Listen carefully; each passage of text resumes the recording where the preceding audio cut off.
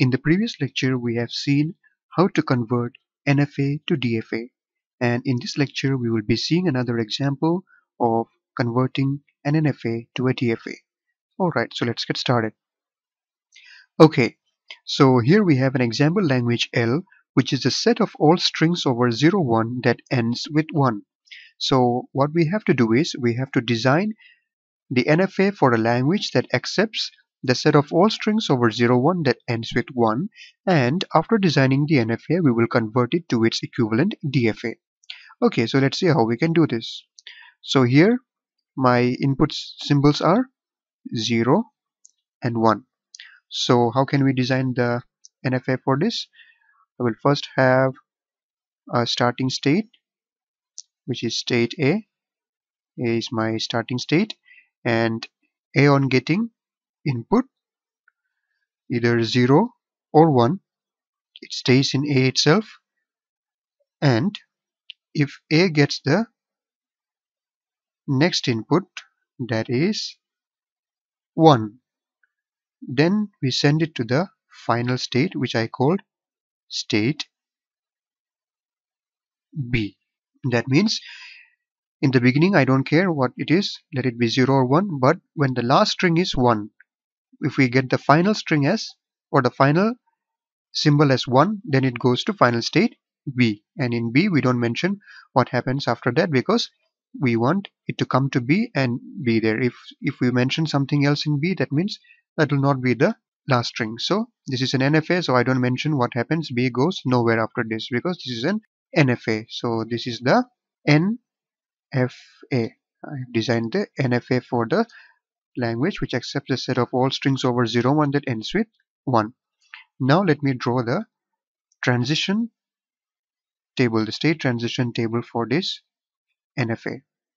So what will be the elements in my state transition table? I'll have my inputs 0 and 1 here, and here I'll have my states which are A and B. And A on getting input 0, where does it go? A on getting input 0, it stays in A itself. It stays in A itself. And A on getting input 1, what happens to A? A on getting input 1, it stays in A itself, and also it goes to B. It has two transitions. So that is why I'm using this set notation here, A comma B.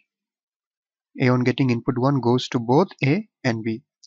And B on getting input 0, where does it go? It goes nowhere. B on getting input 1, where does it go? It goes nowhere. So we'll write it as phi. B does not go anywhere. So now we have the state transition diagram for the NFA. Now let us try to convert it to the equivalent DFA. So for that, let us draw the state transition diagram for the equivalent DFA. Now what we are going to design is the DFA.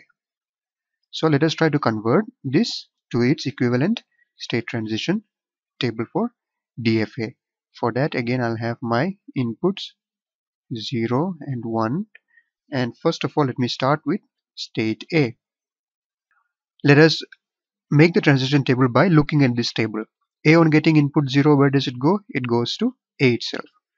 Goes to A itself.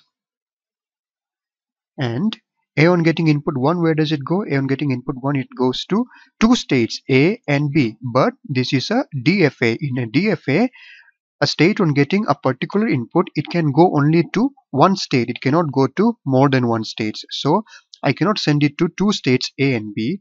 So what I will do here is that I will combine these two states A and B, and I will make them one state, and I will call it AB. Alright, so AB is not two states, but AB is a single state. So AB, it is a single state.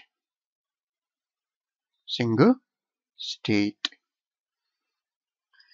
Okay, so coming to the next state in this transition table is state B.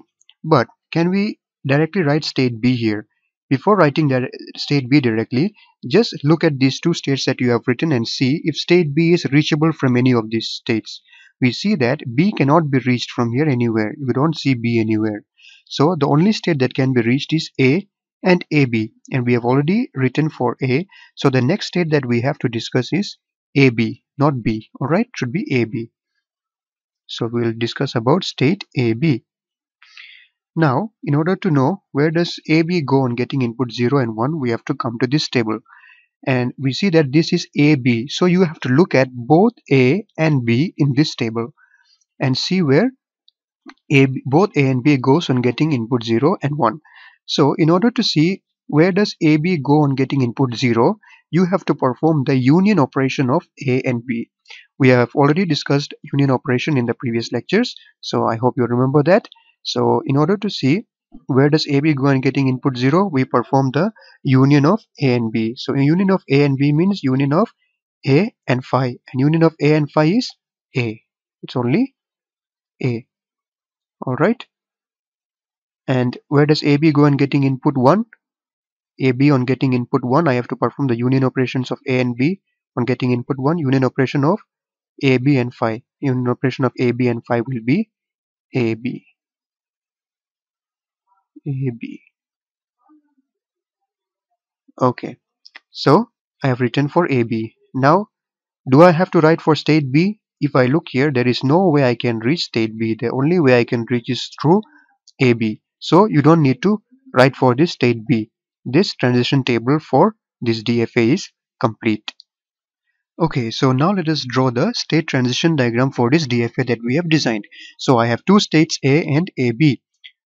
A, which is also my starting state or initial state, and then AB. AB is a single state, and also AB will be my final state. AB will be my final state. And A on getting input 0, where does it go? It goes to A itself. A on getting input 0 goes to A itself. And then A on getting input 1, where does it go? It goes to AB. A on getting input 1, it goes to AB. And AB on getting input 0, where does it go? It goes to A. AB on getting input 0 goes to state A. And AB on getting input 1, where does it go? It stays in AB itself. AB on getting input 1, it stays in AB itself.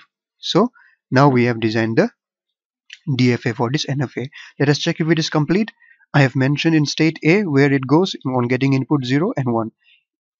AB also I have mentioned where it goes on getting input 0 and 1.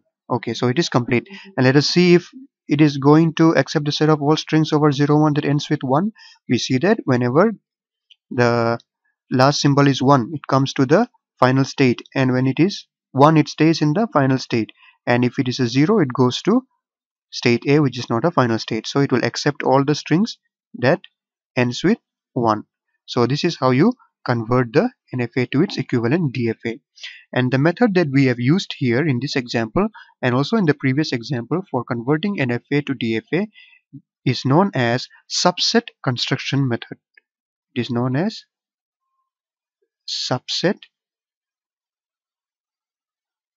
construction method. So this is the method that we followed in these two examples for converting this NFA to the equivalent DFA. So I hope this example was clear to you. Thank you for watching and see you in the next one where we will be discussing another example.